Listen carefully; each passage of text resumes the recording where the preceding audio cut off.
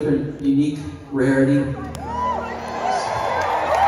one I haven't played in so long.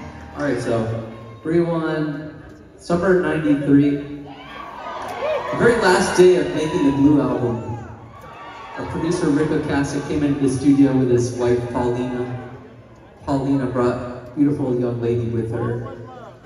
And so I hung out with her for the rest of the night. We walked around New York City and listened to the rough mixes of the Blue album.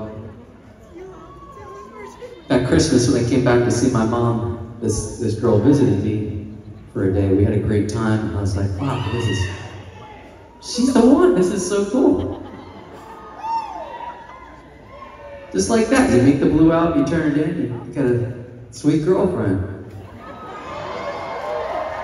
Next day I woke up and it's like, I'm really looking forward to talking to her again. She never called. And next day, she didn't call. That's weird, but it's cool, it's cool. Next day, she didn't call. Okay, I am totally in love now. And this really hurts. Day by day, it went on like that.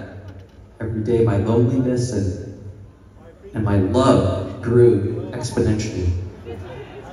So we got to day 19.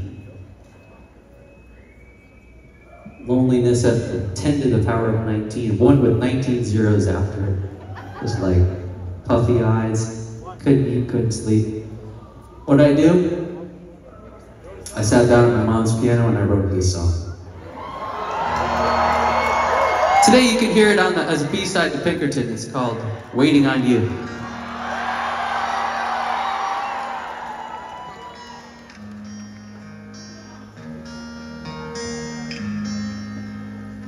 Why haven't you called me? Did you forget me? I need to know. When were you intending to break the silence and let me know? Mine is the loneliest of numbers. Now is the loneliest of times. You're 19 days late, but still I sit and wait. Waiting and waiting, waiting on you. Who have you been seeing that made you forget me? I bet you called him. Where does he come from? I bet he lives close by. I bet he's just a friend.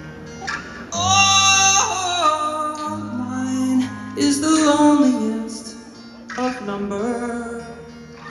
Oh, now is the loneliest of times. You're 19 days late, but still I sit and wait.